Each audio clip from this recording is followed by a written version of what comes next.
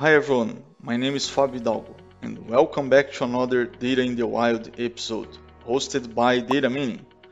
Before we begin, don't forget to subscribe to the channel below, and click the bell to turn on notifications to be the first to know every time we upload a new video.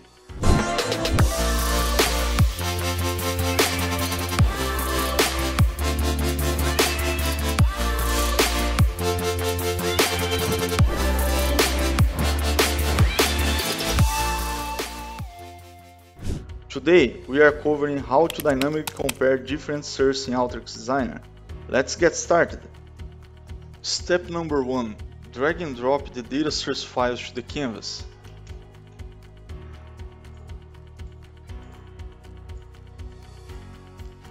In this case, both datasets contain sales order information, with order ID, product ID, sales, quantity, and discount metrics. But they have different format, CSV file and Alteryx database file. There are some small differences among the values. Step number 2. Use the Select tool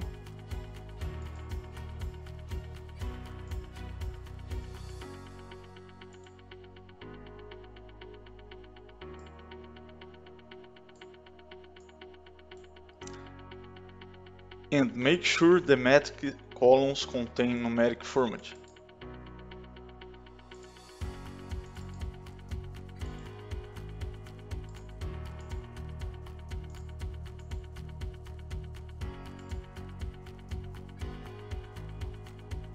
Step number 3.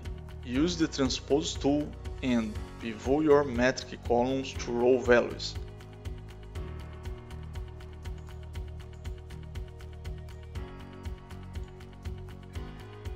Define the key columns using order ID and product ID, the primary key.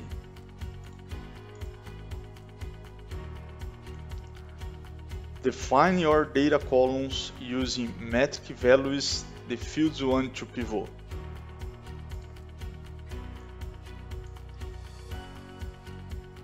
Check this option if you want to dynamically add new fields in the future. Let's execute our workflow to see the transformation.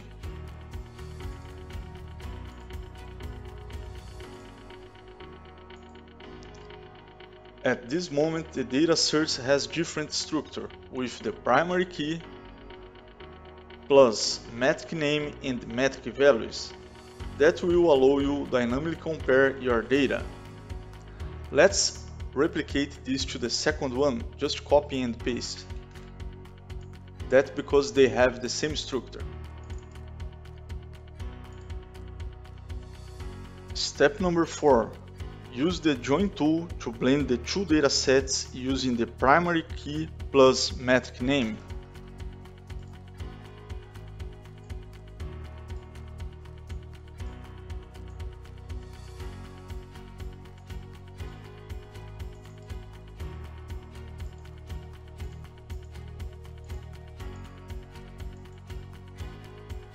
Uncheck the fields you don't want to see.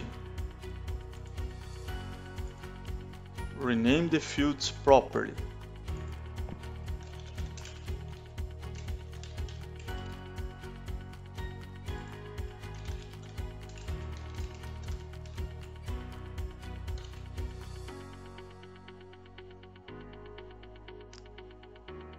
Step number 5. Use the Formula tool to create the variance field.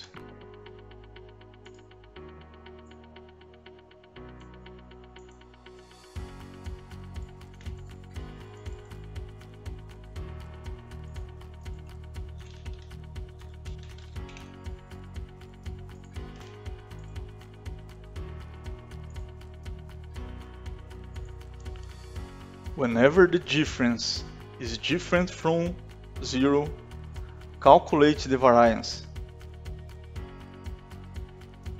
Step number 6. Use the filter tool to return the records with the variance greater than 2%.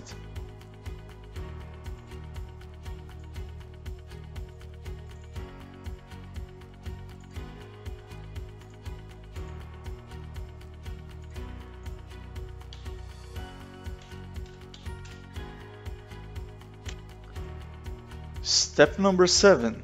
Use the sort tool to order your data using descending variance.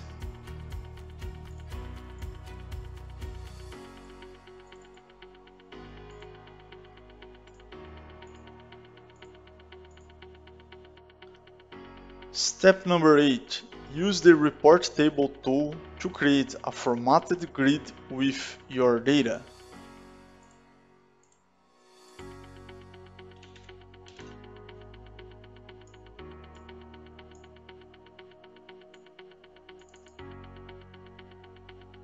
Define the variance with 2 decimals.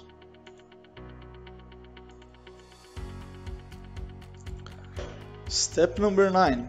Use the email tool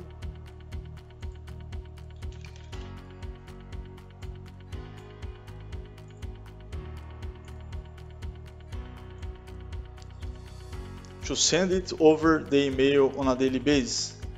You just need to define some properties that I already have in my notepad, the SMTP server, the port as well, the encryption, also the authentication.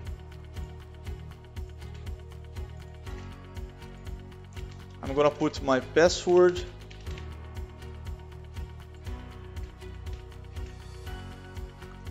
Also, who should receive this email.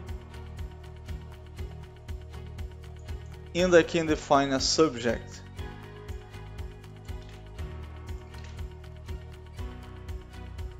The last step, you just need to execute the workflow.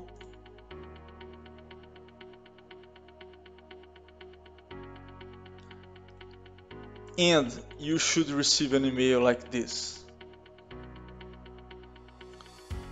Now you can schedule your proxies to monitor your data on a daily basis. We hope you enjoyed this data mining episode. Let us know what you liked and what you'd like to see next in the comments. All of our videos can be found on our link below. If you want to be the first to know when new videos are posted, hit subscribe now.